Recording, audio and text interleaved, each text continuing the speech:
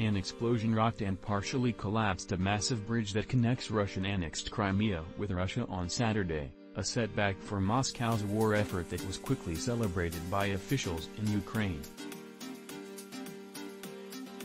Russian authorities said a truck bomb caused an explosion that killed 3 people and temporarily halted vehicle and train traffic over the longest bridge in Europe, a multi-billion-dollar project that opened in 2018 and is a physical sign of Russia's claim on Crimea. It's also a key supply artery for Russian troops.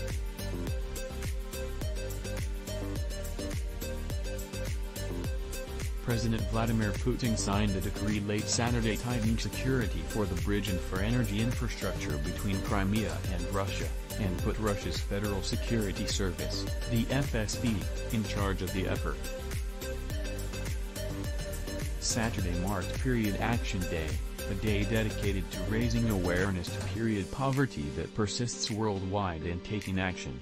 Advocates say awareness of period poverty is critical as the fight for menstrual equity continues. In the U.S., 1 in 4 people who need menstrual products today struggle to afford them, according to advocacy nonprofit Alliance for Period Supplies. And more than 20 states still tax period products, often as non-essential items or luxury goods. This year's Period Action Day partnered with the Women's March because the two share the same weekend. Experts say there is hope for a future where period poverty is eradicated, pointing to increased action, proposed policies and more open discussions about menstruation worldwide.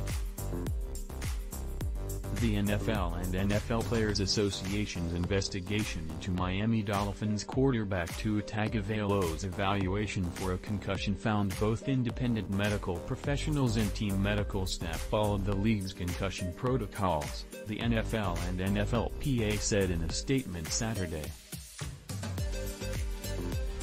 The biggest takeaway from the NFL's findings: the outcome in this case is not what was intended when the protocols were drafted, the statement said.